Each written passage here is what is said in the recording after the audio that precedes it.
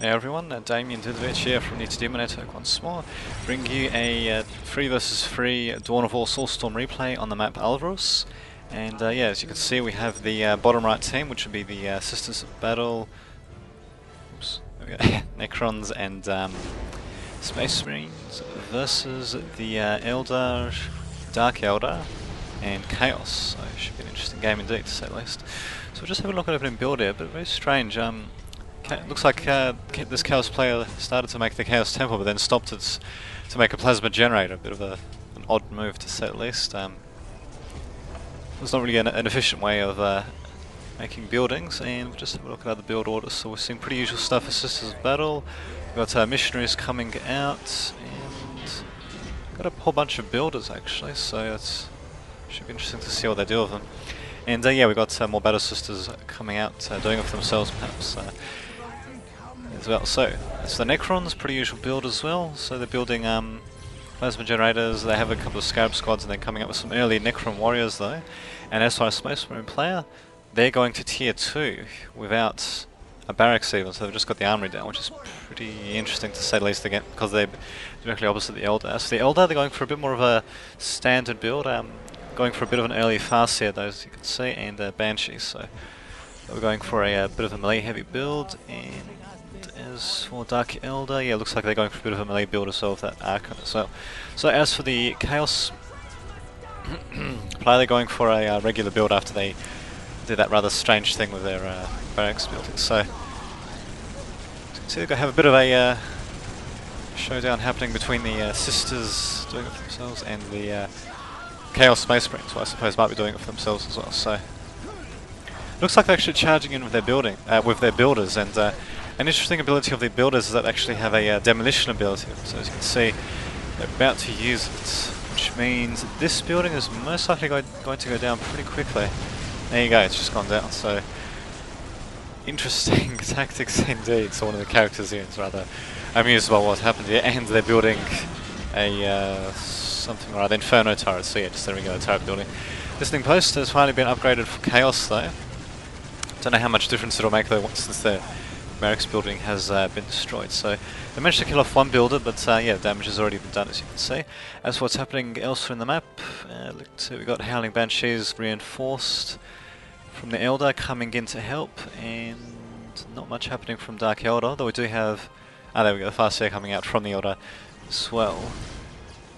Here we go, so Dark Eldar sent out their Archon and his little retinue of Incubi to do damage, as you can see. And Necrons are not doing much at the moment at all. So, yeah, an interesting tactic to say the least. As for Sisters of Battle, they should probably be retargeting that Inferno turret. That's something to do. And yeah, as you can see, the builder ability just went down on a listing post, destroyed it, and also the plasma generator destroyed it. Almost, actually. Just got a few hit points left. Sisters of Battle letting themselves get torn up, unfortunately, by the Banshees. It looks like, yeah, they're just trying to do as much damage as possible to the Chaos players' base. As for the Space Marine base, oh, okay, it looks like they went for early vehicles, so they'll be going for a land speeder and, I don't know, possibly other stuff as well. So yes, it's a very interesting inning, to say the least.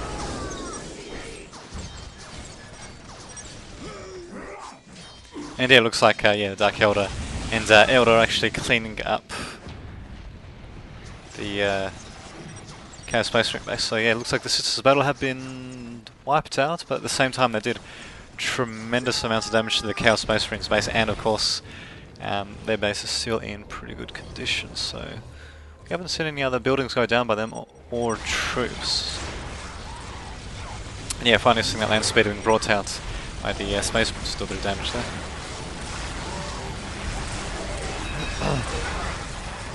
So yeah, a bit of a melee happening there, as you can see. Necron Warriors aren't too shabby in melee, as you can see. They actually do a bit of disruption damage, or at least to regular troops. They will do disruption damage in melee, so, which is an interesting thing to do. So yeah, unfortunately they're slowly getting torn up. And it looks like Dark Eldar has got the stealth upgrade for their Mandrakes as well. Just see what's happening elsewhere. Doesn't seem too much happening else. So yeah, it just seems to be confined to the Chaos base at the moment. So yeah, it's very interesting beginning. Bit of a surprise really to see that work so effectively. Although it's interesting when actually when I downloaded the game, or rather the replay, should say, it said that it was a sisters builder rush, and I was wondering what they meant by that, and yeah.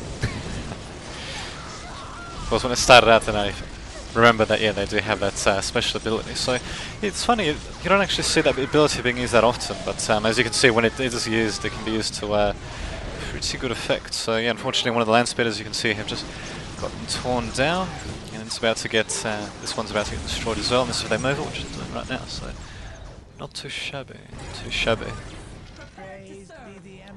Sisters building more stuff, and they don't appear to be at tier 2 or anything though.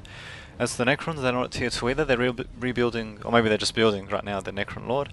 They do have the Summoning Core of Disruption field coming up, so soon their Warriors will be pretty good to say the least. As for the Space Marines, yeah, we just got a complete focus on vehicles at the moment, and I'm surprised that they're just coming up with land speeders. I don't think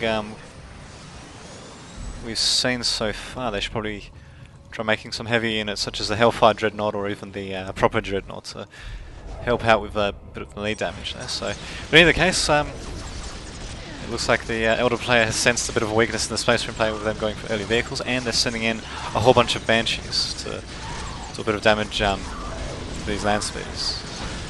Interesting enough, they managed to last quite a while, and the Space Marine player is just continuing to build land speeders, although... Oh no, that's a Chaos Marine, never mind. I thought that was a Space Marine squad for a second, but that was a Chaos Space Marine squad. Very traitorous indeed, so. So yeah, as you can see, they're being forced to retreat and getting torn up pretty badly as well, so the Space Marine player doing a pretty good job with these land speeders. Going early vehicles is a pretty big gamble, especially if you get rushed at the beginning, but yeah, as you can see with the sister builder rush, it looks like it kept top left players pretty busy while the Space Marine player got to take up, so not bad strategy at all. I don't know if they discussed that strategy earlier on, or it just happened to happen, but yeah, in either case it's not turning out too badly for those Space Marine land speeders, so don't seem to there we go. So we've got tier 2 for Dark Elder, and as you can see they got Dark Scourges with Dark Lancers, so they'll be able to tear down those land speeders pretty quickly, although they're going directly into the Dark Elder base. Pretty ballsy move to say the least, given that they're the ones that enter vehicle units, killing off a builder and doing a bit of damage to the slave chamber at the same time. As Chaos, they're not exactly recovering too quickly, although they have recaptured their points from what I can see. They haven't rebuilt their barracks though for whatever reason, unless if they maybe built... okay, there we go, so there's the barracks building. Yeah, we've got a bit of a piecemeal attack by Dark Elder, doing a bit of... I wouldn't even say disruption, they're just going to get torn down. There's the Archon and his retinue. And yeah, it looks like the Necron Lord teleported out just in time to be saved, although he does have quite a bit of health left, so... You can see that was the Storm, Psychic Storm, I think? Yes, something like that. That ability going down by the Farseer, so Farseer being able to do a bit of damage as well. Unfortunately, I'm not entirely sure what Dark Elder were thinking with that small attack. They lost a pretty expensive command squad there, and yeah, it looks like Battle Sisters are coming back with more builders for another go, so most likely going to be trying the builder rush again, because you normally don't see more than 2 or 3 builders coming out for a player, because it's just not really worth it. And, well, it's interesting. In the original Dawn of War, builders actually used to take up population caps, so you can build as many as you wanted, but yeah, every builder you built basically meant you couldn't build, like say, a Scout Marine squad or half a Space Marine squad, for example. But yeah, in Dawn of War Soulstorm they changed that, so that you can build like, I don't know, about 4 builder units or rather have 4 build units out at the same time and not have them take any population caps. So we finally got something a bit more solid coming out for the Space Marines. Got a Hellfire Dreadnought doing quite a bit of disruption damage. So Hellfire Dreadnought, they get a pretty bad, well, bit of a bad reputation, or rather, sorry, bad reputation as a walker unit because, well, compared to say the regular Dreadnought, they're not as powerful, at least on paper, so to speak. But that disruption that they do is pretty invaluable, and the missile launcher is actually it outranges regular. I'm pretty sure, yeah, outranges regular rocket launchers from other races. So it's a pretty decent artillery unit to say the least. Well, acts a bit like an artillery unit. And yeah, those missiles, as you can see, they did a pretty good job of blowing units around. But this, unfortunately, fire dragons they don't get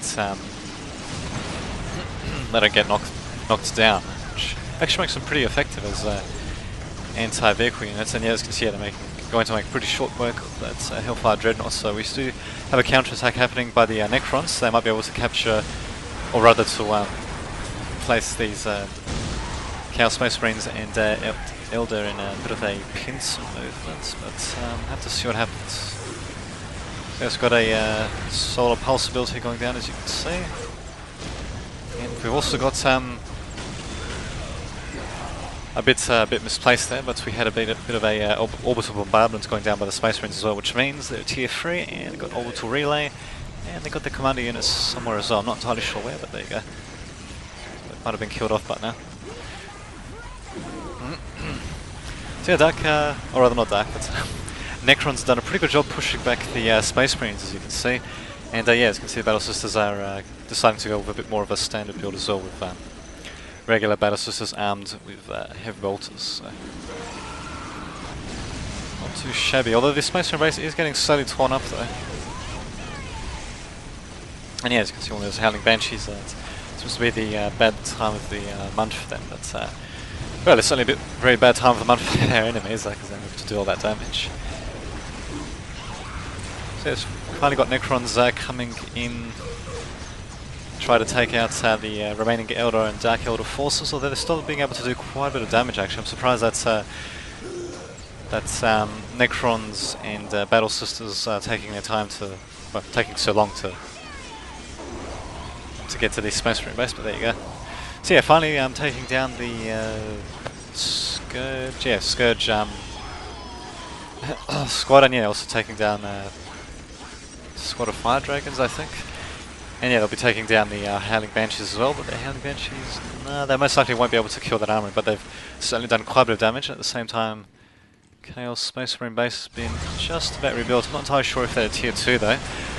Let's hold the phone though. We've got a couple of Dreadnoughts being dropped into the Elder base, so doing not doing much damage, unfortunately. The Wraith Lord and Howling Banshees seem to make pretty short work of them.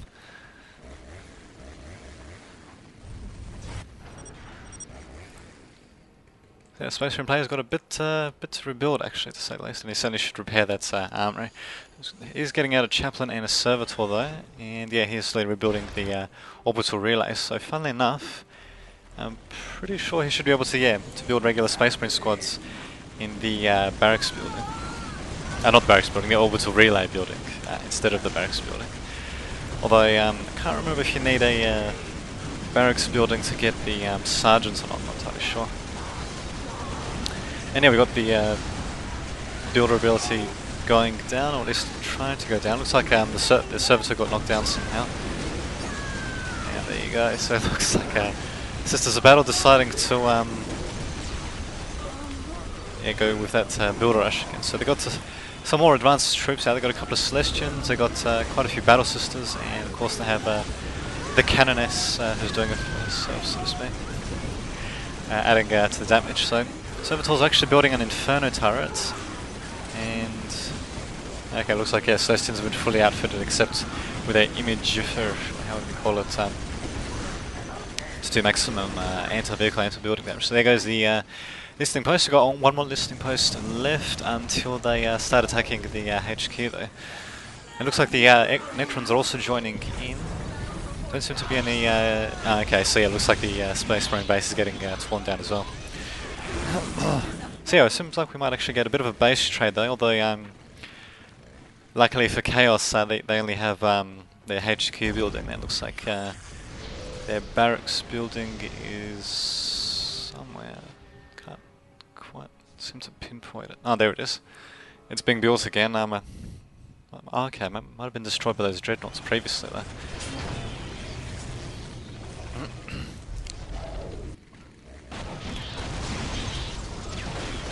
Yeah, unfortunately, Elder are managing to destroy this Space Marine base in short order, to say the least. So that Wraith Lord even kicking the stronghold attempt to try to destroy it. Although Necrons are slowly coming to the Space Marine base though to try to help out. So yeah, one thing you'd certainly want to do as Necrons in a team game is try to build plasma generators in other players' bases, as in your teammates' bases, because that actually allows you to teleport all your units, just about all your units, to that power plant building when you get the what is it, the summoning core. So yeah, instead of them having to slowly walk over to the Space Marine base, they could have just placed a plasma generator maybe around I don't know, behind the HQ, for example, and yeah, just teleported their troops in to do a bit of damage. But in this case, the positioning isn't too bad. They're able to catch Elder playing a bit of a pincer movement, but yeah, unfortunately, damage has certainly been done. So even though they're managing to kill off a few, well, quite a few of their troops, yeah, Space Marine base is not really going to be doing much, to say the least. Although they have rebuilt their chapel barracks, I'm not entirely sure if they have a servitor out. Yep, they do, and they've even rebuilt a machine machine cult as well, so yeah, it looks like our Space Marine base is going to fall as well. But yeah, from what I can see, the bottom right team seems to have the advantage at the moment. They certainly have the army advantage, and I wouldn't quite say they have the base advantage, although, because they're down 1 HQ though, and at the very least this Chaos Space Marine player hasn't managed to keep that for now, although that might just change actually when we see this builder ability going down, as you can see. So yeah, that's building losing quite a bit of health. Archon and his retinue trying to do a bit of damage. And that's quite a few infernal turrets. You don't usually see that many turrets going down in a single spot actually. So it looks like they're just trying to maybe cover, well, the entrance to this particular base. We've got Necrons marching, and looks like they got fully restored Monolith out as well, so there you go. Looks like, I don't know, looks like something out of Doctor Who, perhaps. So yeah, it looks like Chaos Player is about to lose their HQ building. And yeah, it looks like, wow, they've let themselves be destroyed entirely, I think. So this Chaos Player is out, and yeah, I'd say that's pretty much game over for the top left team, unless if they can pull something out. I've actually seen that happen a couple of times, where it was either a 3 versus 2 or a 2 versus 1, and somehow the remaining player manages to pull out a win. Usually it comes down to mounting a successful defense and still having a decent economy, and yeah, then being able to to counter-attack effectively, but in this case I don't think that's going to happen, so we're seeing a bit of a final battle, as you can see. So yeah, hopefully you've been watching this in 3D. I certainly have with these rather cheap glasses, but yeah, it does look very nice actually with these 3D glasses on it. Yeah, it certainly does add quite a bit of depth to the action, especially when we zoom in like this. And yep, there you go. Top left team has been defeated. So yeah, not bad game. Okay, not bad game. Having the Sisters of Battle go in with that builder rush was certainly a pretty risky move, and it was especially risky to have a Space Marine player go to tier 2. But yeah, that rush ended up being pretty successful. I think it caught the enemy off guard really, and they just went in with an all-out assault like that at the beginning, especially with builder units. And yeah, it certainly paid off in the end, as you can see. So we'll be uploading this video, and a bit later on, that is. And who knows, maybe recording some more. So until that happens, this has been Damien Davidovich signing off.